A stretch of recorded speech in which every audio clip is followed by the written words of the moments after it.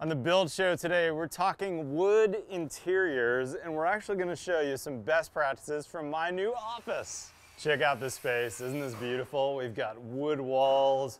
I've got a hidden door at the end of this hallway, a conference room. Man, this space is gorgeous.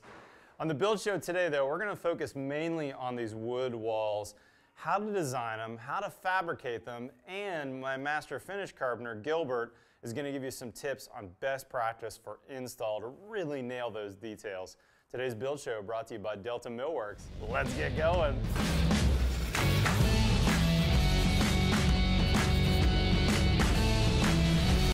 You know how I love my hidden doors. I had to do one here at the office, little pivot door at the end of this hallway. All right, guys, so in the build show today, we're talking wood specifically. How to design, how to fabricate, and how to execute it, how to actually install it. First up on the design side, what an incredible blessing to have Kim Lewis of Kim Lewis Designs on this. If you guys don't know Kim, she was the lead designer on Extreme Makeover Home Edition for years, and her practice is based here in Austin. What a blessing to have you on this, Kim. Thank you. Gorgeous, gorgeous design. Thank you. Now talk to me about these black wood walls right here in the kind of reception area. What's going on? Why this choice? Yes, well, this is the entrance, so we wanted it to feel very dramatic and special. So I chose this Delta Millworks material because, you know, we think about the brand when we start designing, and your build brand is all about bold, black. You're always wearing black. I'm always wearing black. Right? Because So it's slimming. Rich. It's slimming. Yes, it's a very rich color, and so that's what we chose it for the character of the brand design. I love it. Now talk to me about these wormholes or knot holes. What's going on with this? Yes, I love this material. Is a sustainable product from Delta Millworks, and it's actually beetle kill pine. So a beetle has gone in and killed this wood, and so it's either going to get... So the tree was dead already. Exactly. It needs to get cut down. It's either going to get burned or get reused. And so I love the sustainable factor of this material, and it also gives it some amazing characteristic. I love it, and it's beautiful in this inky black. Now why vertical though? Normally when I think of wood, I think of shiplap and this horizontal white wood. This is very different than that. You ran it vertically. Yeah, the ceilings in here are 10 foot, so they're a little bit shorter. We ran it vertically because we want the appearance of the room to feel taller. So you use the material in the manner of which you want the room to appear. Gotcha. We wanted it to look taller, so we ran it vertically. And then Kim, you also ran this across the hidden door, which I love. Yes. Great design, by the way, through the conference room. And then you transitioned to some other materials. Talk to me about how you selected that and what made you decide to do that in these spaces. Yeah, so this is two different areas, but we have the glass wall between, so we wanted it to appear as one. So I wanted to carry the material from an inside corner to an inside corner. You know, one rule of thumb is you never end a material on an outside corner. Smart. Yeah, and so we've got it all the way across, which makes it feel like one unit. Now, I wanted a different material on the ceiling because I think ceilings are a lot of times missed, you know, just missed. Yeah, I would have just assumed, oh, same wood, of course, on the ceiling, but this looks amazing. What is that ceiling wood? This is a select cypress from Delta Millworks, and we chose a very matte, simple finish on it so it keeps the raw beauty of the wood. So matte finish meaning not shiny, right? Exactly. We did not want a shiny finish. And then I ran it this way through the room because we want the room, the back wall material to carry us up and across. Okay, when you're choosing materials, a lot of times you really want to think about how they play off of each other so they don't distract from one another or fight against each other. Love it. And so you run the wall up, the ceiling across. Now this material is using, it's a visual effect. It kind of feels like that waterfall effect that you hear Exactly. designers talking about. And then the gray wall, what's going on with that? Why not wood on that wall as well, Kim? Same principle. We've got an exposed concrete floor, and I wanted that wall to feel like it's further that way. And so, you know, wood is a special material. We don't need it everywhere. Right. We use it on the focal walls and then maybe the ceiling. And we're using it here, but in the rest of the office where we're doing accounting and, you know, the project managers making videos, that's more sheetrock walls. Exactly. So we did a stucco concrete finish to make the planes of the floor and the wall continue together. And I like the use of 3 different finishes in a room. It's beautiful. 3 is a good number. And that's just a 3-coat stucco over there with a steel trowel burnish on the end. Now, Kim, one thing you did though is I noticed you transitioned this black beetle kill to baseboards in the rest of the office to kind of tie it together. I would have never thought about that. How'd you come up with that? It was honestly sort of an organic decision. We were here talking about trim finishes with the guys, and I had this in my hand. It's like, you know what? If we just take the groove off of this, this is the height of baseboard we want. This tongue actually acts as kind of a shadow line. Yeah, let's look at that on this piece right here that hasn't been installed yet. So the sheetrock is about a 1/2 inch thick. We've got some steel studs back here, and they painted the bottom plate black. And then the finish carpenters actually added a shim on the back. We'll get into that in a minute. But this 1/2 inch thick material, 3/4 inch thick material, when he rips that tongue off, or pardon me, that groove off, that's what it's going to look like when it's installed. What a great idea, I love it. Kim. And the tongue makes the perfect little shadow line across the floor. Yeah, just black down there, and then we'll leave concrete floors in most of the office. Just a few places we'll add carpet for sound deadening. Kim, amazing design. Thank you. Guys, if you don't know Kim, you need to follow her on her YouTube channel and her Instagram feed. I'll put a link to both of those, and if you've got a really cool project coming up, I'll put a link to her design website as well. Huge thanks for your help on this. Beautiful design, Kim. It was so fun. I love it. Beautiful. Let's move on to Robbie from Delta Millworks to talk about how they fabricate the wood.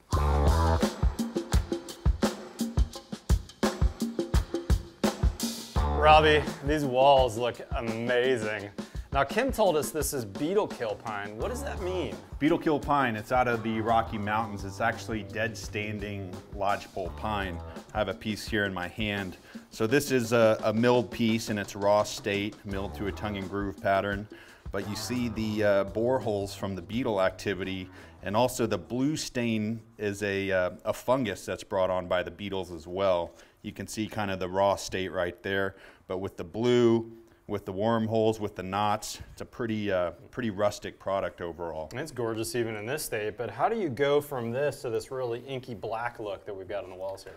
Well, this is Shishugibon, Matt. We've been doing Shishugibon for about 12 years now. Yeah, you're known all over the nation as the Shishugibon guys, aren't you? Yep. And if you're not familiar, that's a char process, right? So it's actually been burned with fire.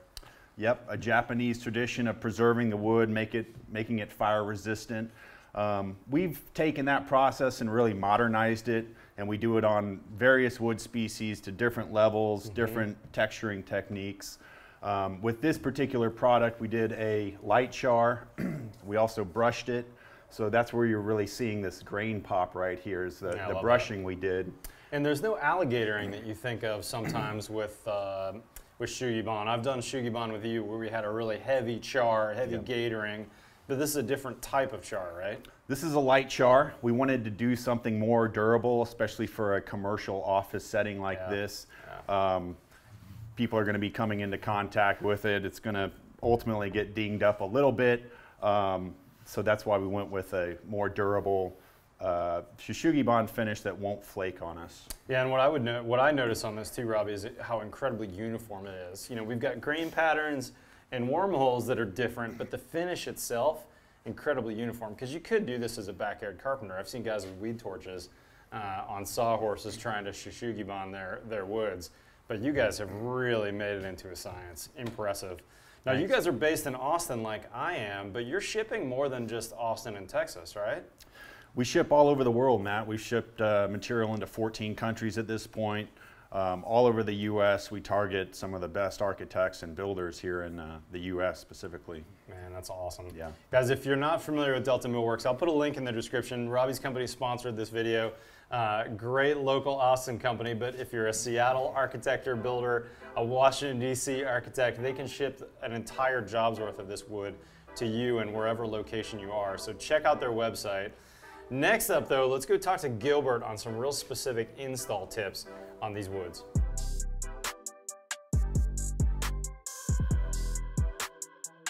Gilbert, this is some spectacular carpentry, my friend. Very, very crisp. That's always my favorite compliment from clients.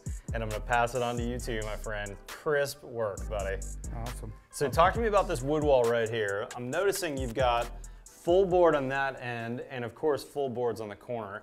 Did that just happen to work out? How did you start the wood running on this one? It just happened to work out that we wound up with a full sheet over there. So my whole thing was that I wanted this corner to look even on both sides. Okay, so you did this corner first, We started at that corner first. Now talk to me about this miter. That is one really nice miter. How do you get that so crisp? I like to run these in 46 degrees, and that's just so that the front part meets before the back part does. Okay, so when you ran on the table saw, you're setting that saw 1 extra degree. 1 extra degree. Got it. And it just gives us a finish like that, and then whatever shows from behind, we just We use this magic stuff right here. We call men wax putty, wood putty. Some awesome stuff, and it just happened to be the right color. Yeah, perfect black. Yeah. So you're gluing that joint too, I'm assuming, Yes, right? we use tight bond, Uh-huh. and we make sure we glue it, and then we put a few nails. We don't want to go too crazy. And with what kind of nail? That's probably not a big fat finish It's an curver 18 nail, gauge, right? 18 gauge, It's a and it's brad. only an inch and a quarter long. Gotcha. So a real small brad. So small head that you had to wood putty, and then it looks like maybe you had to putty just a hair on that miter, but A not little much. bit, a little bit, very little, because like I said, we do a 46, and the front winds up hitting before the back does. So whatever little bit we had, we just fill it in. It helps that it's rustic too. Your eye's not Yes, drawn yes. so much to that. Yeah. And then I noticed that as you go down this hallway here, I can't tell whether you have a full board or not from this main position. Did you end up on a full board there, or was there a cut at the end? We had to create something for that door to kind of butt into.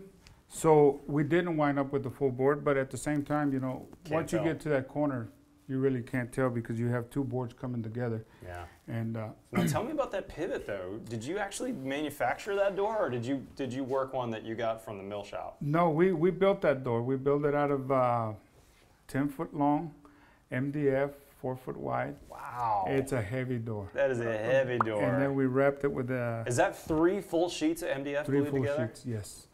And what I did in the center is I took the middle one and I just ran 10 inches all the way around and then ran some pieces just because it was so heavy. Okay, so a couple horizontals in there, Uh-huh. and there's some hollow spots in there Yes. too. And just to try to get some weight off of it because we had to muscle it and set it there. And, I love it. and It's beautiful, was- man.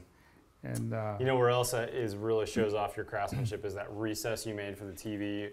You've got those really difficult miters where that recessed box is, and those boards are running continuous. That's really some nice work, my friend. when we started the ceiling, I thought about lining up the lines, but because it lays different, it's a little bit wider. So we kind of, and plus it's a different color, so we didn't really line the lines up. Otherwise, we'd probably take a month or so trying to make that work. Yeah, I gotcha. But that ceiling, it's turned backwards now.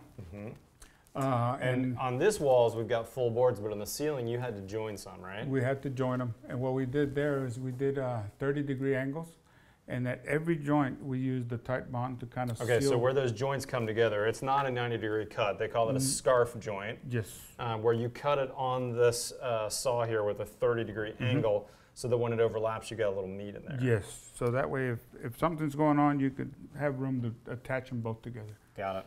Now, these boards came sealed on all sides, but you've got to seal the cuts. How are you doing that and also gluing those? Well, we're sealing the end cuts with glue. Got it. Because if we put sealer on it, then the glue has trouble attaching. Bonding. To it. Yes. So when you're gluing it, you're actually probably having the guys use their finger and spread it out so it's all the way continuous on that joint. Yes, sir.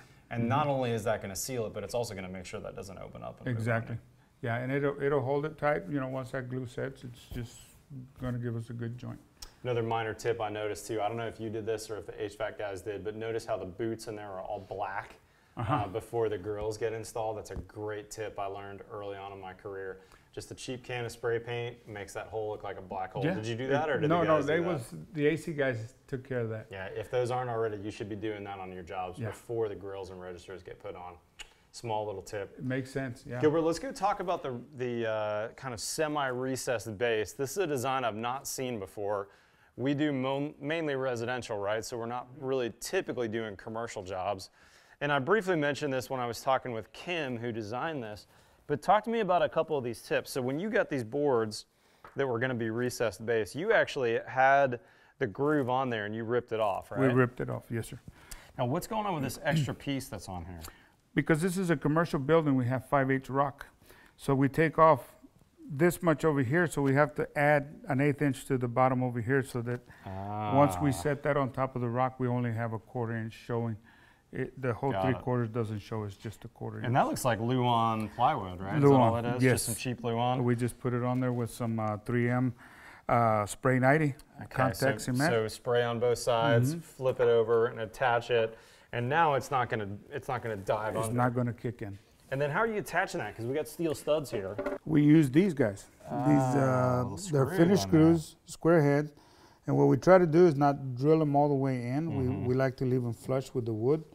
And that way they don't stand out. You don't see an extra pivot in there, an extra hole in there. That's really smart, Gilbert. Yeah. And if it's black, you're not going to see it. That's the small number 1 head you're going to see. Yeah. And if you need to run a wire or something in the future, but always take it right back pop off. it right off. And I would say we're going to make sure we tell the painters, don't caulk that joint right there, right? Because then it's going to be a real bear to come off. And then because we use the same material that we used on the walls, it's a little bit shorter than we needed for the base. So what we did is we just sprayed black underneath that. And so this bottom plate here, you spray painted that black, so you wouldn't see that disappear. Yes. Really smart, Gilbert. Man, my new office is looking killer, Gilbert. Love the craftsmanship, brother. Looks really good. Good stuff. My office is actually right down there, and I've got a film studio right behind those walls there, so you'll be seeing more from this office in the future. Guys, thanks for joining us for this special build show for my new office. We talked about design, we talked about fabrication, and Gilbert gave us some great tips on install. Hopefully this is helpful for you. Check out the Delta Millworks website. They sponsor this video. Great people based here in Austin, Texas, where I am. If you're not currently a subscriber, hit that subscribe button below. You know we've got new videos every Tuesday and every Friday. And oh, by the way, go check out buildshownetwork.com. We've got a new video there every single work day. We actually have 6 new videos over there every single work week. Guys, follow me on Twitter and Instagram. Otherwise, we'll see you next time on The Build Show.